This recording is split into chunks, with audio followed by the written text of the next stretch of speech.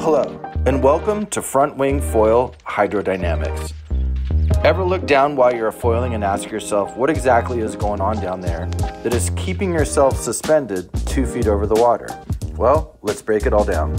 First, let's understand what high pressure and low pressure is and how they are created.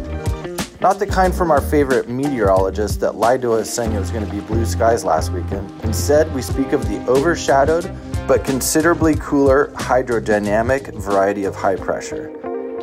The shape of the front wing plays one of the most crucial roles in the journey of your flight. It breaks through a mass of water, changing the pressure when molecules are forced to travel from the leading edge to the trailing edge. Imagine a line in the middle of the wing that divides the water in two. As your wing travels up to 12 miles an hour, that disruption means some of the water will go over the top of the efficient front wing design relatively unobstructed with less drag, creating a low pressure.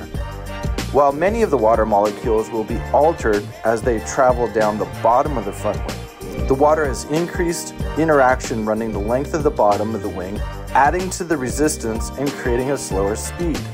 This drag force results in a high pressure zone. The difference in speed and pressure between the top and bottom movements over the wing create an upward force called a pressure field. This pressure field is magnified as a rider tilts the front wing's leading edge up, generating an even slower traveling bottom side. As the angle gets steeper, eventually the water won't grip with the top part of the wing. You then experience the dreaded stall, aka your levitating party just ended. It took us years to really understand the needs of the rider and how the nuances of the design create varying levels of forward momentum, lift, and stability without hitting the stall button. Different size and shapes create different contrast of high and low pressure results out of the wing.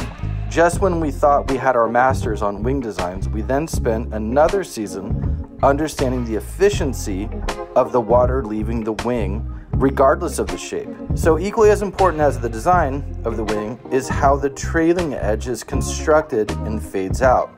This will largely determine whether the water will have a clean or dirty exit. Much like watching air leaving a car in a wind tunnel, this too can drastically alter your ride.